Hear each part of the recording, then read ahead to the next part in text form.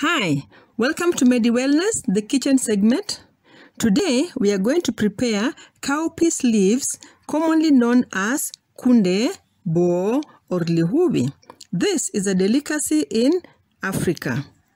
We prepare the leaves by plucking them off the stalks so that we can prepare to wash and cook.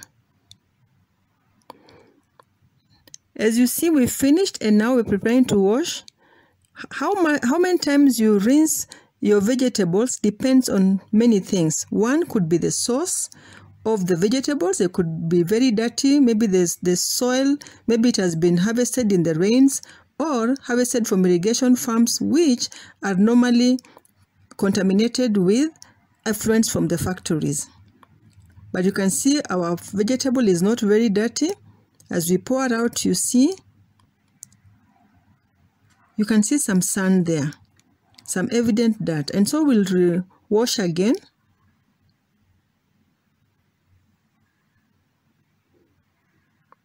Yes, making sure that it is clean. Pour out the water. You see, it's clean. So now we can decide either to chop the leaves or cook them as whole. Ensure that whichever decision you do, it's even. On boiling, you can just add 1 cup of water so that the food doesn't burn. Boiling just makes it a little bit easier when you're frying, and just takes 2 minutes to be ready, and that is if you've cooked on moderate heat. See, it's cooked. Now we want to fry. So what do we need? We need the boiled kunde, we have the tomatoes, the onion, and because I love spices, I have coriander, I have parsley, and I also have my milk, oil, and salt. Then you can either chop your tomatoes or blend them. Then you have our onions, you have coriander and parsley, all of them chopped. And now it's time to fry. Heat the pan and add oil and fry your onions.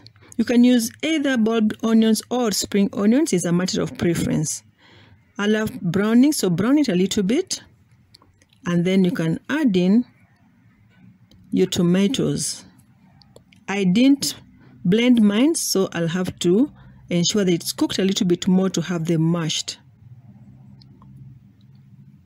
Try to make it into a paste, and then add in your spices and add in your salt.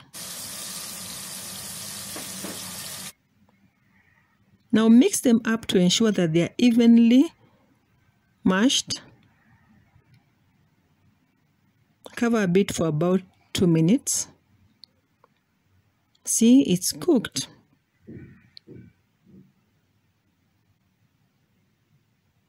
Now it's time to put in our kunde. So strain off excess water and add into the mixture and just fry. As we stir up, let's learn a little bit about kunde. Kunde is a very nutritious vegetable. It's a plant protein that is rich in iron, calcium, phosphorus, zinc, and potassium, and vitamin C. Now see, after 4 minutes, our food is ready. The kunde looks nice. Some people eat it at this point, but for me, I love adding milk or fresh cream. See, it's nice. Kunde is delicious and is nutritious to both children and adults alike. Cook it a little bit more for 1 to 2 minutes and serve. I serve with ugali and meat. See, it's nice. Welcome.